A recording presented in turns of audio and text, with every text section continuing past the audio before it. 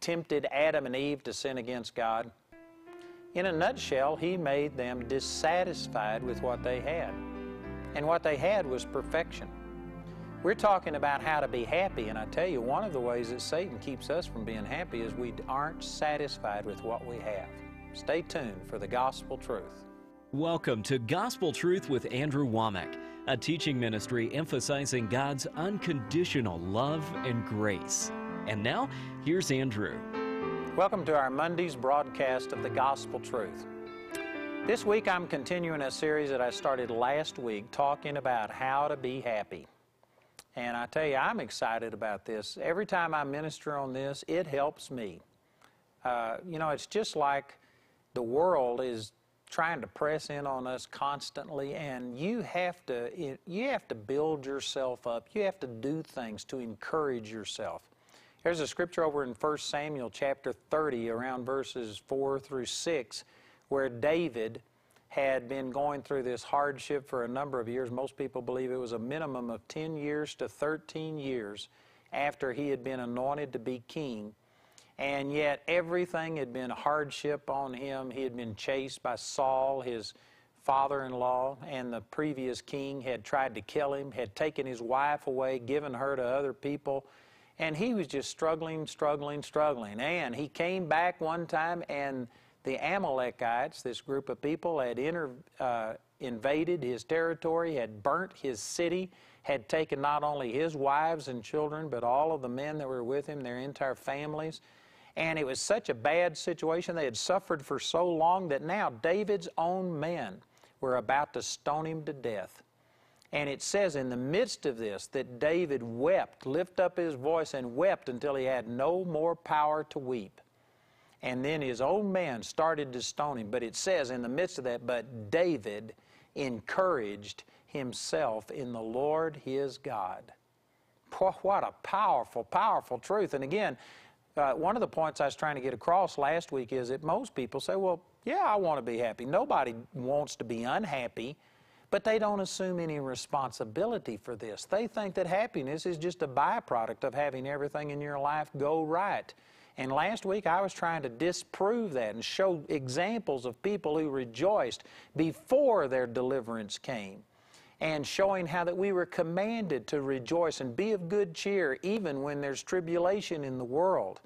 And I was showing that we can rejoice and stir ourselves up, or just as David did, encourage ourselves in the Lord when everything around you is bad, when you've lost your family, when your wife and children have been taken, you're devastated, your own men are going to turn on you and kill you. In the midst of that situation, you need to encourage yourself in the Lord your God. And because David did that, did you know that within 24 hours, the thing that he had been believing for years came to pass? He was on the threshold of victory, and yet if he would have let sadness and depression and hardship come in and dominate him, he would have missed out on God's will. He would have allowed his own men to stone him to death, and he would have been less than 24 hours away from the thing that he had been believing for over a decade. It's the same with all of us. We need to rejoice. We need to be happy. And so that's the point that I was making last week, and I tell you, that point needs to be made over and over and over and over again, because the world is just constantly coming in us with all this negative stuff. And even advertising is trying to make us unhappy with what we've got and make us think that we've got to have something more before we can be happy. So we are inundated with all of these terrible tragedies and bad news that if you just focus on that, you are going to be depressed and discouraged. All advertisement, which, boy, we are inundated with advertisement. It's all trying to make you unhappy with what you've got and tell you you've got to have more to be happy. Our whole world system is just, pressing in on us. I remember one time when I was in Vietnam, and it's normally hot in Vietnam, but I was up in the mountains of Vietnam. They didn't issue us field jackets because of that. But there was a monsoon season, and during that time it got down. I mean, you could blow smoke and see smoke, with your breath. It got cold enough that I was cold, and I didn't have any field jacket or anything, and I was on bunker guard, and man, I was cold. I've said that I've never taken a drink of coffee in my whole life. Some of you have heard me tell about that. But on this bunker guard, I was so cold that they came around with hot coffee, and what I did was put the coffee between my legs and I warmed my hands, let the steam warm my hands, and then as soon as it quit steaming, I poured it over my hands to help thaw them out. That's about the closest to drinking coffee I've ever been. And I remember during that period of time, I was so cold. And finally, they came around and gave me a blanket. And man, when I put that blanket around me, it was one of the greatest feelings to be I was shivering. I was so cold. I put that blanket around me. That felt so good. And I remember at that time praying and thinking, you know, the scripture that says, because iniquity shall abound, the love of many will wax cold. And I was making a comparison between what I just felt physically and what I was seeing spiritually there. And I was saying, God, you know, I know that this world is an ungodly place, that most people don't love you and they aren't seeking you. And I said, God, you know, just like this blanket is insulating me right now and keeping me warm, I'm praying that you would somehow or another keep the unbelief and the ungodliness of this world from ever creeping on the inside of me to where I lose my love and my desire for you. You know, that really ministered to me. I still remember that today, but that really is descriptive of the way our world is. Our world, in case you hadn't noticed, isn't positive. They aren't happy.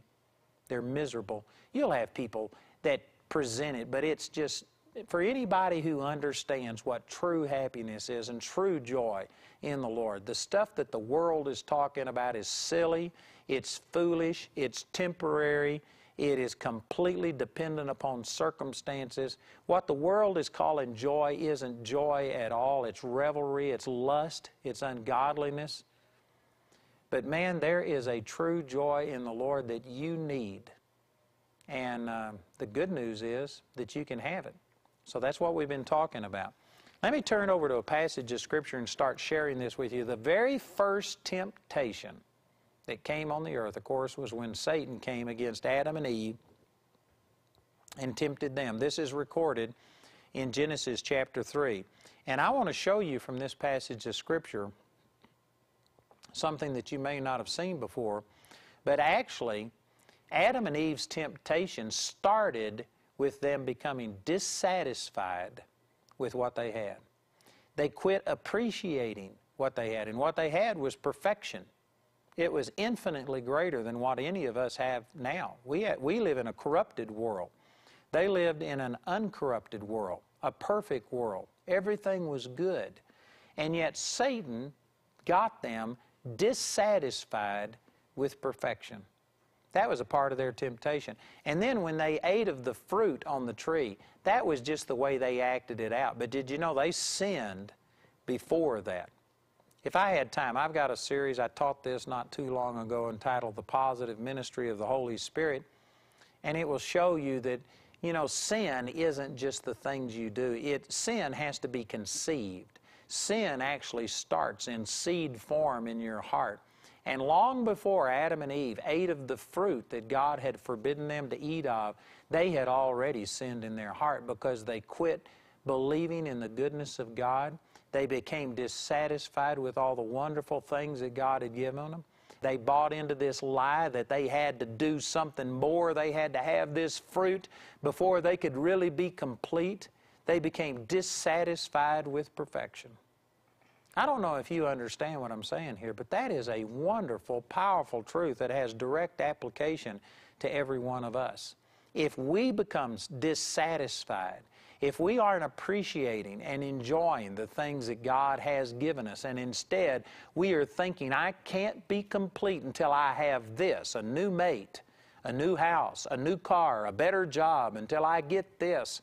If you are living a life like that, you are just open prey to the devil. That's how he got Adam and Eve into their sin. That's awesome. You know, I tell you what, I'm going to really share that on the other side of this break. But before I get into these scriptures in Genesis 3, let me just ask you this question, and this is something you need to think about. If you can understand what I'm saying here, this will make a big difference in your life. But just imagine for a moment that you were Satan. Some of you are going to have a harder time imagining this than others. Amen. Some of you might be able to readily identify with this and just immediately fit into this slot. But just imagine that you were Satan and you wanted to come against Adam and Eve and tempt them to rebel at God. How would you tempt a perfect person? Now think about this. Because see, if you were to come to me or something, you could tempt me with money. And you could say, man, I'll give you enough money that you'll never have to worry about anything again. You couldn't tempt Adam and Eve with money. They didn't have money. There was nothing to buy. Everything in the whole world was theirs. It all belonged to them. God gave them everything. So there was no need for money. There was no need for power. There was no need for fame. Everybody in the world knew them. There was only two people.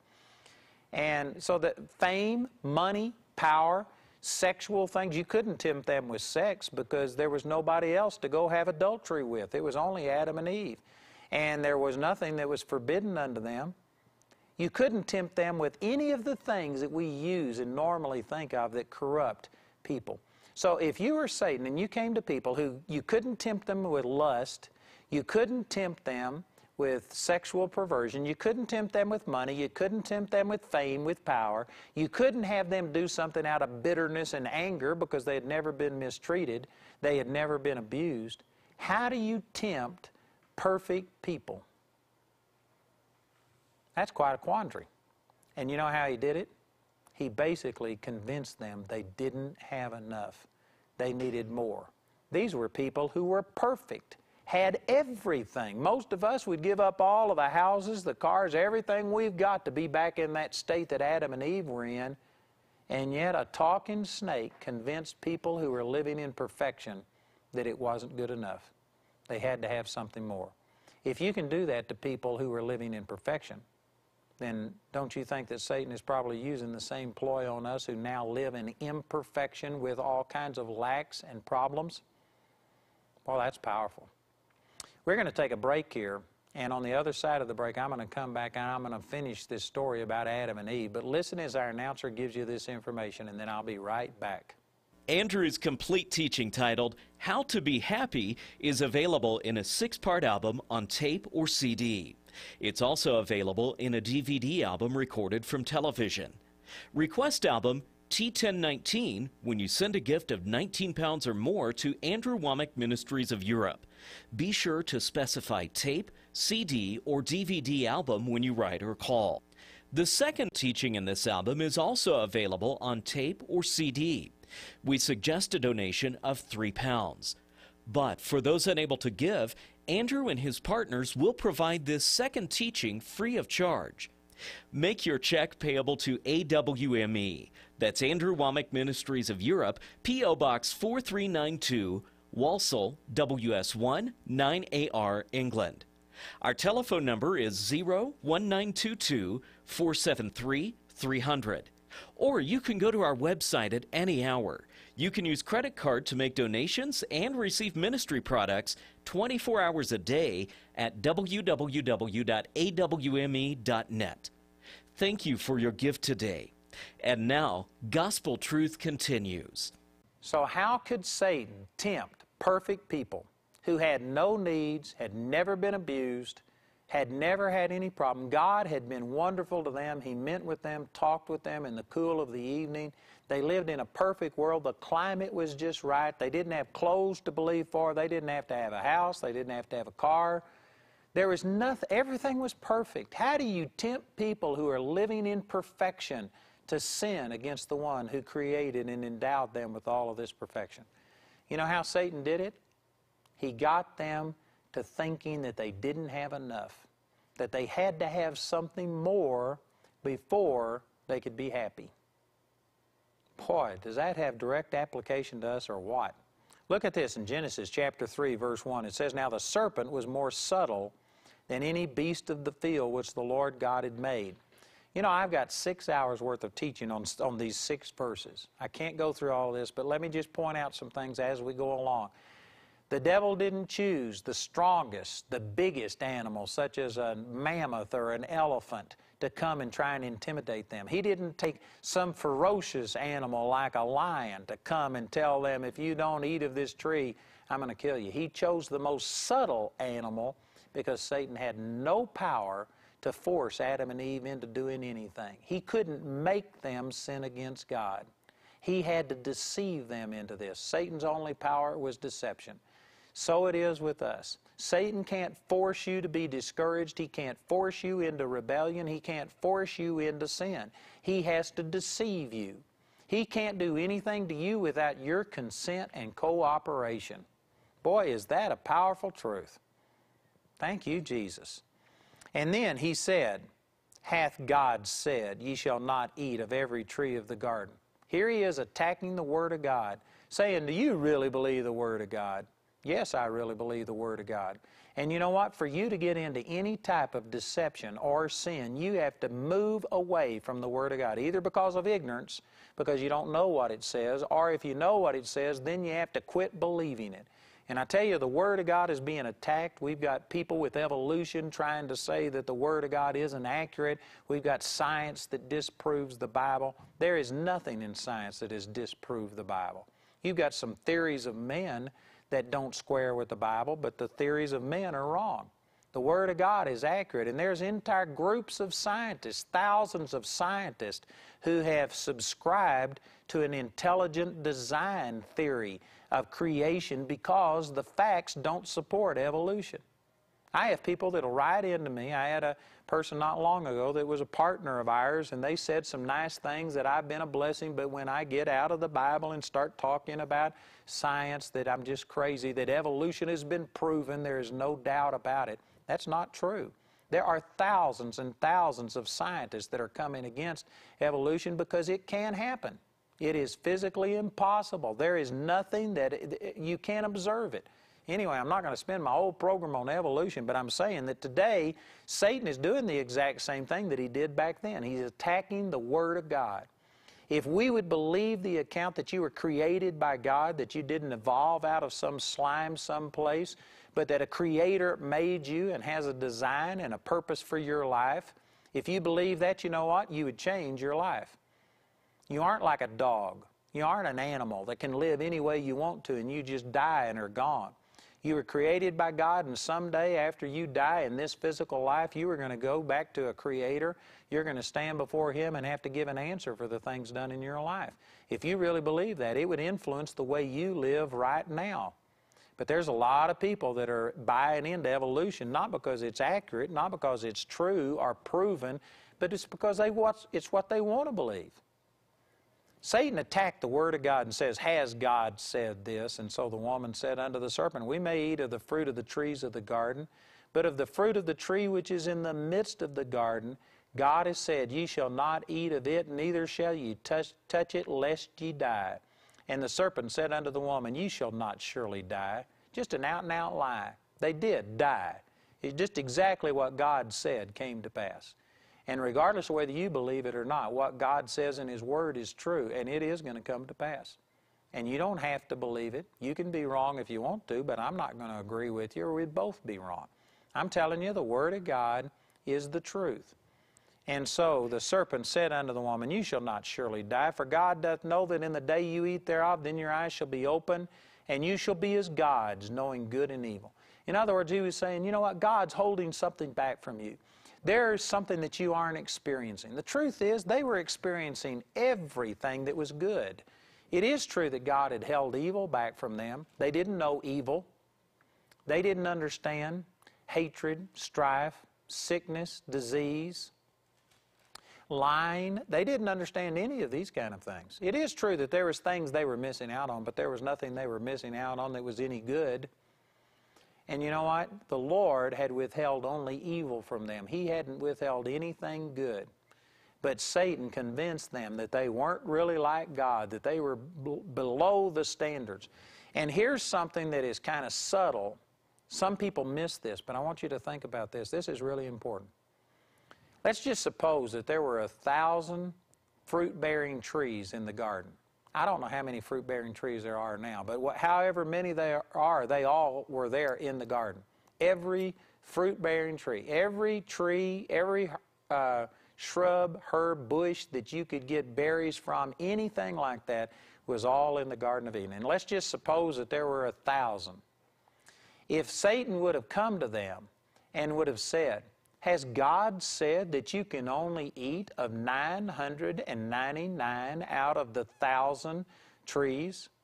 You know, if He would have phrased His temptation that way, just the very phrasing of it would have been an encouragement to them to totally reject what He's got to say, because here's the logic. That, you know what, if there was 1,000 fruit-bearing trees or bushes, shrubs in the garden, and if God gave them access to 999 and only told them not to eat of one, then the very mention of those 999 would have been such a statement about the goodness and the kindness of God to have given them all of this, that they could have looked at it and thought, you know, who cares about the one? Look at these 999. Look at all of the good things that God has given us. If they would have eaten of one fruit one day, did you know it would have taken nearly 3 years for them to make the rounds and go to all this? They would have never had to have repeated a single fruit. And that's just supposing that there was 1,000 trees that they could eat from in the garden. There's probably more than that. You know, if you just stop and think about it, man, God was so good, He gave them all of this. Who cares about this one? It's insignificant compared to all of these others that God had given them.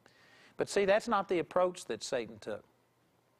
He didn't say, has God only given you 999 fruit-bearing trees to eat from? No, He didn't talk about any of the good. He didn't mention, He didn't reference, He didn't even acknowledge that there was anything good in creation that God had done. He focused on the one thing in the universe. One thing. Did you know God didn't put down restrictions? He didn't tell them they couldn't go out of the garden. He didn't tell them anything. The only restriction God gave mankind in this entire earth, 2 people on the face of the earth, in a perfect paradise, perfect situation, perfect climate, everything was wonderful, God said one thing.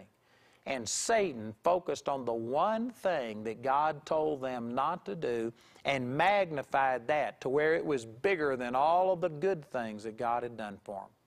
And that is the way of the devil. In 2 Corinthians chapter 11, I believe it is, Paul said, I fear lest as Satan beguiled Eve through his subtlety, so your minds should be corrupted through the simplicity that's in Christ. Satan is trying to tempt us exactly the way he did Adam and Eve. And instead of having us focus on all of the good things that are going in our life, what he does is try and get us to focus on what we don't have. He tries to make us dissatisfied with what we don't have. We don't accept all of the good things that are going on. Instead, we focus on the negative things.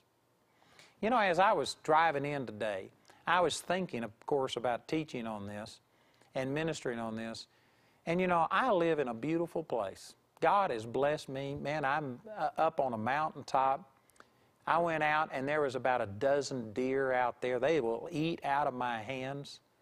And you know what? I do this so often.